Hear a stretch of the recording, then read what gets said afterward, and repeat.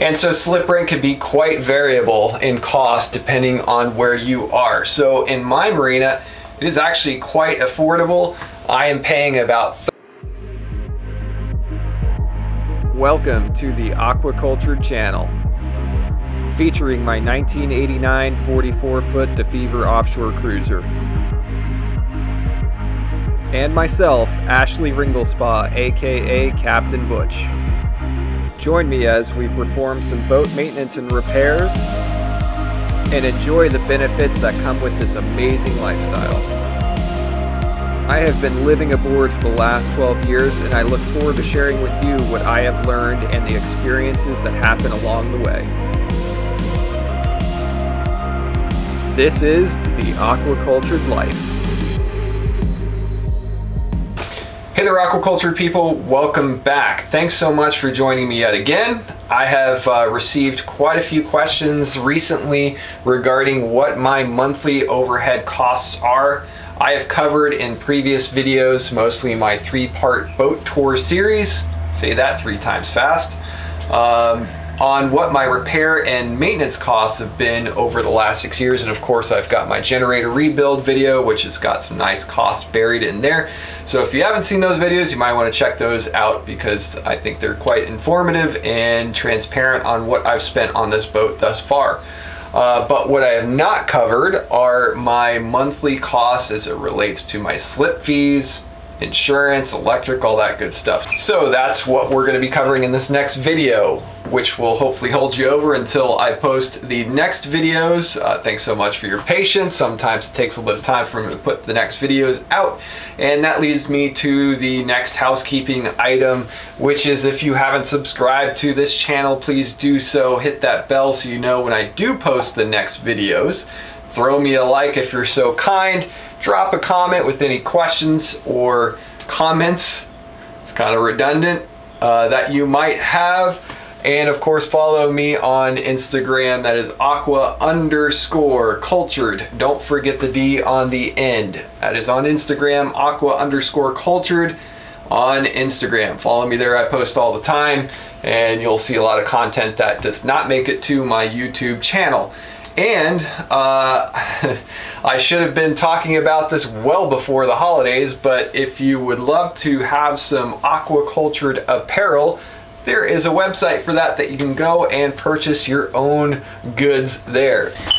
You will find that I've got some pretty sweet t-shirts with the Aqua-Cultured logo on there. There are stickers that you can put on your water bottle or whatever else you want to do. There are rash guards, sweatshirts, hats. I think I even have a tote bag on there. So go check out the website, aqua-cultured.com. It's right here. Okay, so first up, let's talk about slip rent. So you got your boat. Now where are you gonna put it? So you can either put it behind your house or a friend's house, or you put it in a marina. Most of the time you're going to need to find a marina to put your boat in. Especially if you're going to have a home port like me, which is in St. Petersburg, Florida, in the Tampa Bay area. And it can be quite challenging finding a marina to put your boat, especially if you are a liveaboard like myself. Some marinas do not allow liveaboards, while others do. Some marinas that do allow liveaboards only allow like maybe 5 or 6 of them in the marina at a time. And there are sometimes costs added on for liveaboards to cover, you know, cleaning the bathrooms and lounges and having other resources available for you like laundry and having a pump out system like a pump out boat like I have that will come and pump you out once a week. And by pump out, I mean pump the waste out of your boat. And so slip rent can be quite variable in cost depending on where you are. So in my marina, it is actually quite affordable. I am paying about $13 a foot for my base slip rent, and that's for a Florida resident rate. So at about $13 a foot, that means that I'm paying around $577 every month for my base slip rent. That includes tax. So on top of that is a liveaboard fee, which is about $208, and then I have a dock box behind me on my dock, which I pay an additional fee for, which is about $11 a month. So total, I am at about $822 for my slip every month. So that $822 does cover a pump out boat that pumps me out once a week. Of course, there's gated security. There is 24-hour security that walks around the marina to make sure everybody's safe. There's laundry facilities, bathrooms, showers, all that good stuff as well. So like I said, this is a pretty economical marina. It's a municipal facility. It takes quite a bit of time to get into this marina. I waited about 2 years to get in here. Sometimes they're not even putting new people on the wait list, so it can be kind of difficult to get in here.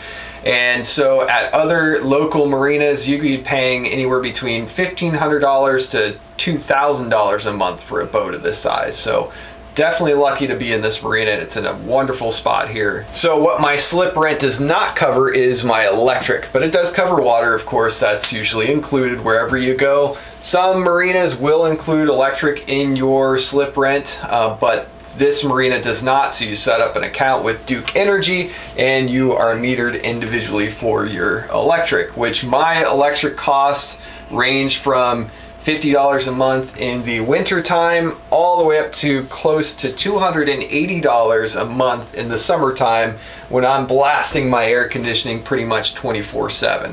And then also I do have cable hookup so that I can have high-speed internet and cable television, which adds on like another $120 a month, I believe, or $130 a month, something like that. So the next up is insurance. A lot of marinas will require that you have insurance. Amazingly, this marina does not require it, which I'm kind of blown away by, but I'm much more comfortable having insurance, although it is quite costly and it's getting more costly every year that goes by. We'll see what happens next year after we've had this crazy hurricane season with Hurricane Ian and Nicole.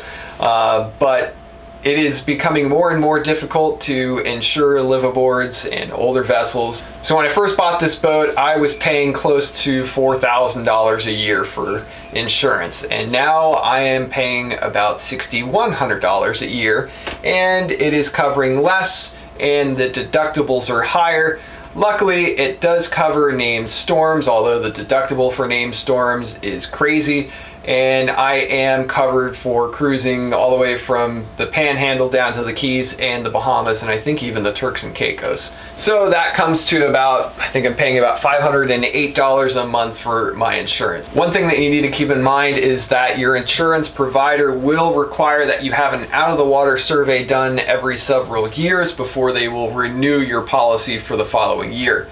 So it's best to plan that for when you're going to do your routine maintenance out of the water, your bottom job, whatever you need done, so you don't have to pay an additional cost just for an insurance survey. And I think the last time I had an out-of-water survey, it was around $500 or $600. I would like to take a moment to mention a new product sponsor, Better Boat. Better Boat is a family-owned business that offers a full range of boat cleaning products and boat care accessories. A big part of boat ownership is keeping your vessel clean and shiny, and it is great to have an affordable, high-quality line of products provided by Better Boat to keep her ship shape.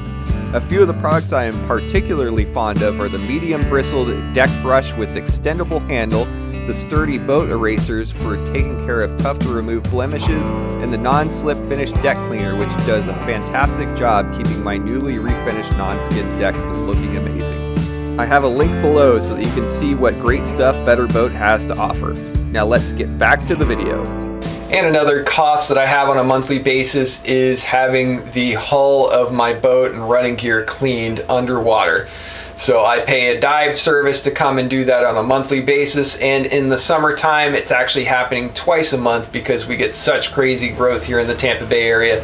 And of course it all depends on what bottom paint you have. I know some bottom paints are better at keeping the growth and biofouling down, but my boat requires cleaning pretty much on a regular basis, especially in the Tampa Bay area where you've got a lot of barnacle growth and a lot of crazy algae. So, but hey, I know a lot of people will clean their own hull and don't mind getting in the marina water and getting all the little critters all over you and spending the time scrubbing and scraping on the hull. And also it does give you a peace of mind seeing your bottom and running gear yourself. So again, this is another cost that has gone up over the years. When I first started having my hull cleaned, I was paying around $88 a month. Then it kept going up from there, and now I'm at about $118 every time they come out to clean my hull.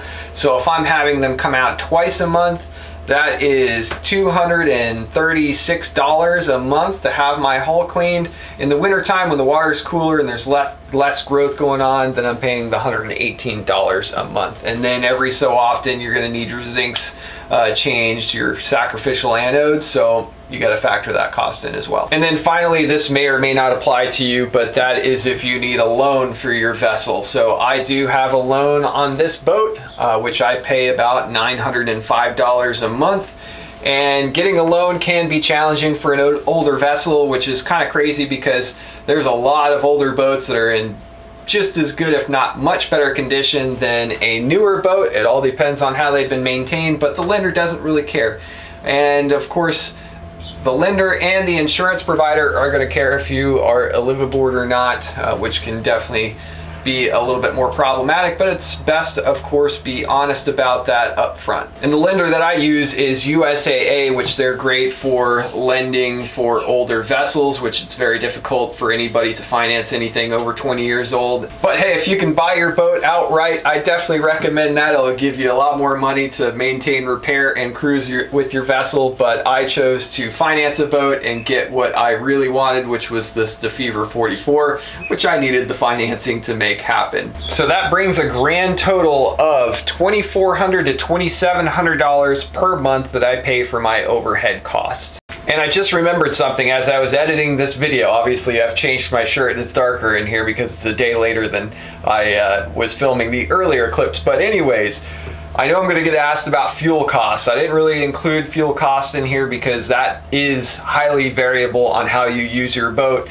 And one thing that you need to remember is if you are out cruising and you have a home port, a lot of the time you've got to keep paying for your slip back at home so that you have it when you get back. Some marinas will let you cruise and they'll rent out your slip and not charge you while you're gone, but this marina here, I'm going to get charged no matter what. So that's another thing that you need to consider. And of course, when you're out cruising, it all depends on how economical your boat is, if you got solar panels, how much you're using your generator, if you're going into marinas a lot or anchoring out a lot. So I didn't really get into that because it is so highly variable. Thanks so much for joining me once again. I really appreciate it. And of course, thanks so much for your patience, waiting for the next videos to come out. I am working on the next ones, which will hopefully come out next month.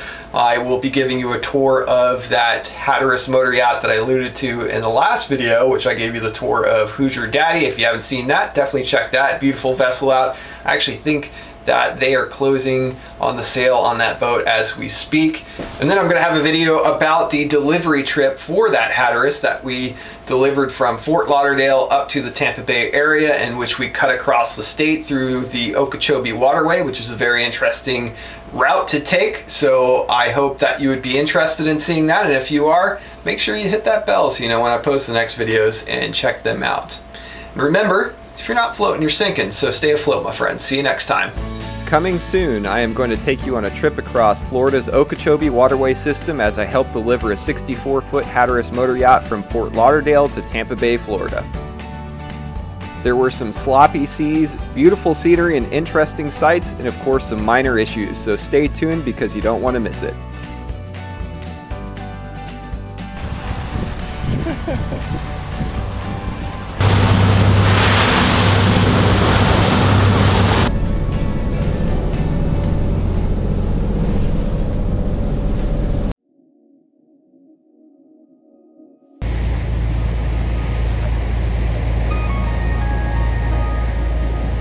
So currently we are in Pine Island Sound. So this area was a whole different world. Hurricane Ian was coming through. And it's pretty eerie being out here. No boat traffic. We're pretty much all alone out here. Thanks again for watching, and I'll see you next time.